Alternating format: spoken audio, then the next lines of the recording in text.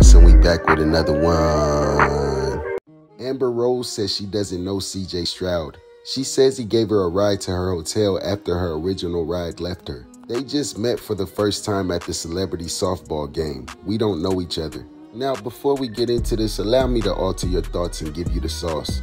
Why young niggas get the bag and first thing they do is look for their old crush? I'll tell you what though, she fast on her feet. I like them kind.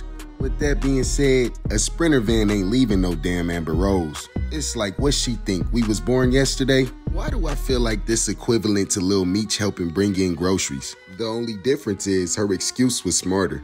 I'm not trying to be funny, but isn't it common for escorts to know their clients before they meet? So you mean to tell me there are celebrities out here taking rides from strangers? Nah, but seriously. So you mean to tell me you getting in the car with strangers? Be for real. Because not a chance. I'm sure every celebrity travels with a homegirl, best friend, or security. I mean, nice try, Baldy, but we know what's up. We know this nigga was piping her in the hotel. At this point, this the craziest lie I ever read. Now, Amber, we might have been born that night, but not last night. He smashed that pink coochie.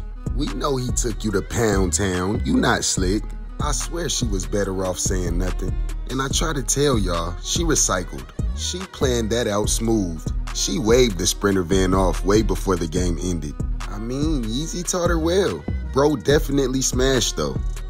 Let me close this out by saying she can't miss the Sprinter next time. And protect CJ at all costs. They already got my boy Jalen Green. I mean, after all, she could have said he took her anywhere other than her hotel. This is basically her trying to hurry up and say she slipped and fell on his dick before the internet finds out. It's like, I now see clearly why Kanye threw her in the garbage. But you guys let me know what you think in the comment section. Don't forget to like, comment, and subscribe, and I'll see you in the next video. Peace.